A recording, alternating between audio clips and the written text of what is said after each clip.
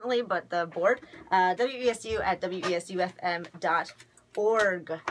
You're listening, as I just said, to WESU Middletown 88.1 FM. This is a late night format, now with Smell-O-Vision. Just scratch and sniff your listening device for an olfactory sensation of epic proportions. May cause tingling, burning, and electrocution.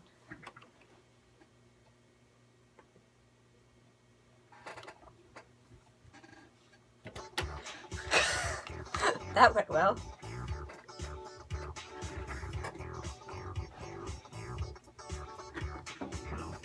Okay, ready? Yep.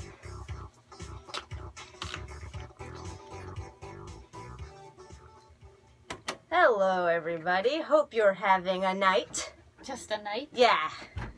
Oh, because if they're having a day... Then they're in the wrong hemisphere.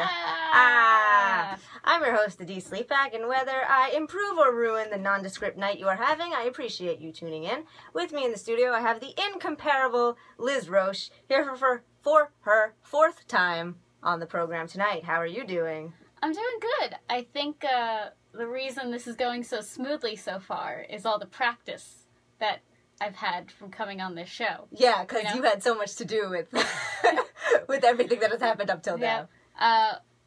But yeah, I'm still maintaining my role as most appeared guest on the late night format. Just the way Jack I like Spira, it. You can't beat me. I bet it just feels like riding a bike now. Yeah, except it hurts my crotch less. Thanks for saying my joke. Of course. Yeah, but other than that, I've kind of run out of things to say to you. Because we've done this so many times. So the radio show will just be like an hour of silence? Yeah. Well, we got this cool party music in the background. That's true. That's what they came for. Yeah. No, they actually came for the spiel. Everyone loves a good spiel. Who doesn't like a good spiel? If you would like, you can listen to the show at WES. Oh my god. You okay there? Your mic has been off this whole time. Well. Did you guys hear anything? Oh, you can't talk to me. Well, I'm going to talk to you anyway. If you would like, you can listen to this show online at wesufm.org by clicking the archives and watch a video version of the program at youtube.com/theCurliQtube. That's the word the, then curly with an I at the end, the letter Q, and then the word tube. Uploading is kind of irregular. Sorry about last week, and probably about this week as well. So if you want to know when the next episode comes up, you can follow me on Twitter at CurliQtube, which is the same as the YouTube handle minus the. Which would be good, because then you would know what Liz and I's whole opening thing was just now. Because without that, you're not going to know at all. I'm sure they're just dying to know what I said. It was really funny, guys. It was comic gold. God. I wrote it myself. Yeah, sorry about that, guys. I will try to do my best next time. But anyway, Twitter, you can tweet at me with the hashtag the late night format, and then we can be friends on the internet. So that went well. Yep. Should we just move on to the news? Let's do it. Alrighty then. So, in news, 2 weeks ago, George the goldfish underwent a $300 surgery to remove a tumor protruding from his head, officially making him the most expensive goldfish in the world. Wow, his owners must be swimming in dough to spend that much money on a goldfish. Shut up. They actually only have a median income, so hopefully after such a large expenditure, they can manage to keep their heads above water. You're the worst and I hate you. I'm great. In nerd news, the Tetris Company has announced that their classic game will be making its silver screen debut as a science fiction epic. Fans of game-to-movie hits like Battleship the Movie can't contain their excitement. So, no one is excited about this movie. I heard Rihanna was going to be in it. Awesome, said no one. Moving on.